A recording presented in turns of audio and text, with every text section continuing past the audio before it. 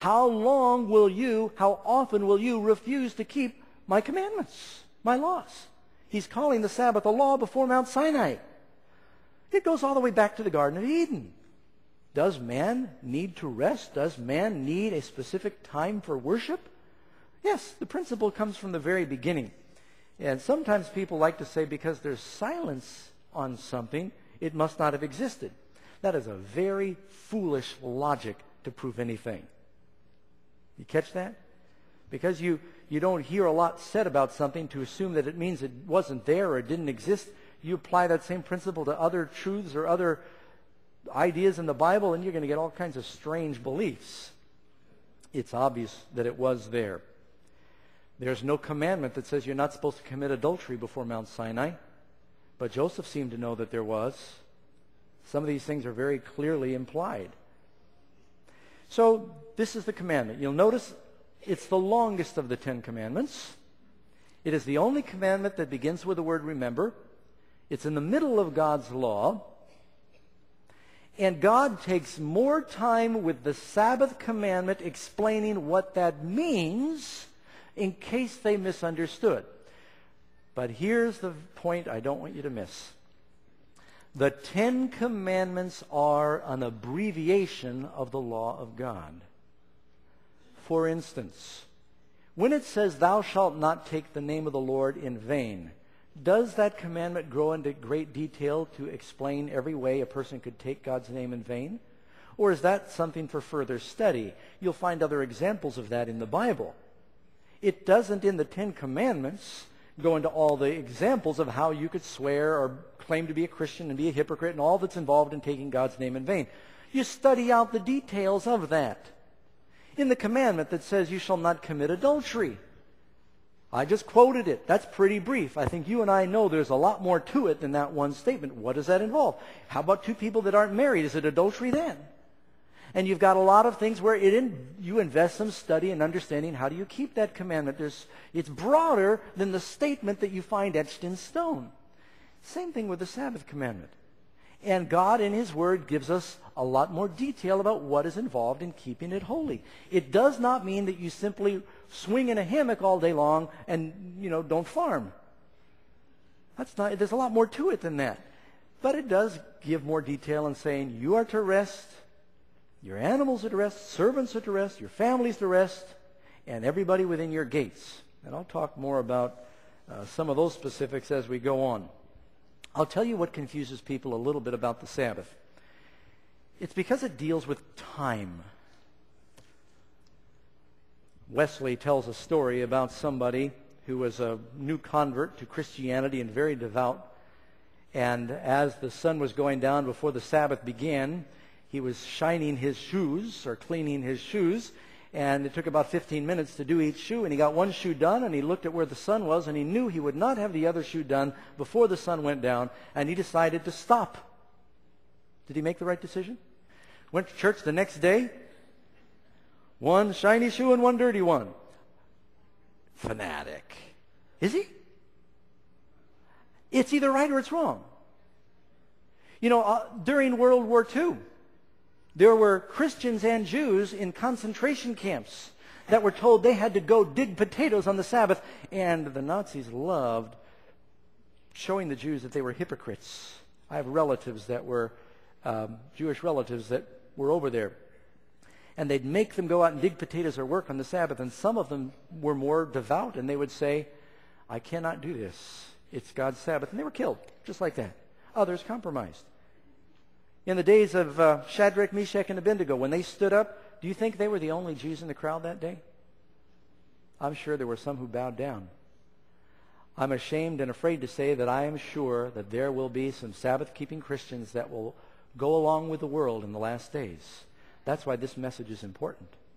And if you don't know how to make a decision to say, the sun is almost down, the Sabbath will have begun, and this shoe is not done yet, but I'm going to do it anyway, because that would be fanaticism, then you don't understand the principle.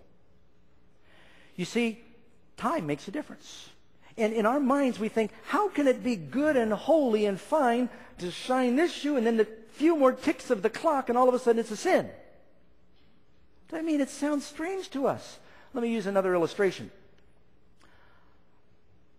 A man might have a girl that he's very interested in, and it's inappropriate for him to gaze upon her without her clothes on, vice versa. But after they make some vows, suddenly what was a sin is now holy. Do little things like that make a difference? What at one moment was wrong, after the service, it is holy, and it's good. So these words of God do make a difference. Shadrach, Meshach, and Abednego probably had some friends that were saying, "Get down, are you crazy? Just this once. You're a fanatic." Yeah, the world, the church probably thought they were fanatics. But God honored them. He that is faithful in that which is least is faithful also in much. Timing makes a difference. Things change. And when God says, this is regular time for work, this is holy time. Now, God commands us to keep it holy. What is holy? If we're going to keep it holy, we need to know what that means. Only a few things in the Bible are called holy. Marriage is called holy. Before a girl is married, she's available. You can, make your bid and try to court or do whatever you want to do. But until she says, I do, she may have made an engagement commitment, but it ain't over till it's over, right? And you've all heard stories how at the last minute, the guy or the girl says, I can't do this, I really love her, or something else, But once they're married, if they say that, it's holy. And a violation of that is profaning a marriage. It's called adultery. It's sacred. There is money, a percentage of money, that is called holy. The Bible says the tithe is holy unto the Lord. Now, it's hard for us to understand if I've got $10 in my wallet that one of them is holy. They all say, in God we trust. It'll just be a matter of time before they take that off, right?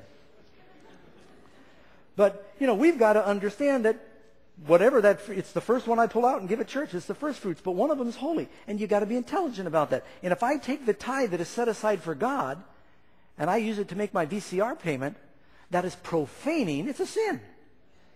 You're taking something holy and you're making it common. That's a sin. And when you treat a married woman like she's not married, it's a sin. It's holy. There are some things that are holy and they should not be profane.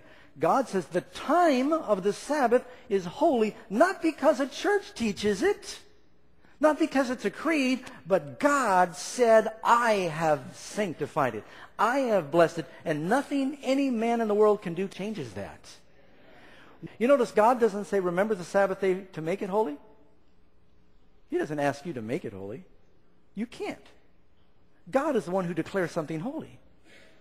And when he says, keep it holy, he says, I've already made it holy back in the beginning, before sin. Now I'm asking you to recognize what I have done and respect me. And it's all about a love relationship with God.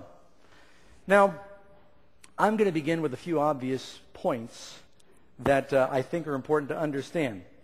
What should we do on the Sabbath? Now, we'll talk about things that should be done and things that should not be done. The Sabbath is one commandment. Some commandments are stated in the negative. The Sabbath is stated in the positive and the negative. It says, you shall keep it holy. You shall not work. It gives both sides. And so I'm approaching this message that way.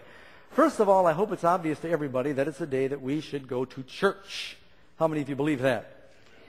It's a day for us to have corporate worship. When something's in print, it's fair game. Is that right? If you get bold enough to print something, then you can critique it. There was an article in the Review in April this year that I thought was appalling. The title of the article is, Some Keep the Sabbath by Going to Church. And the implication is, all through the article, it kept saying, what's the point? And the only point I could get out of it is, you can keep the Sabbath by staying home just as well as you can keep it by going to church.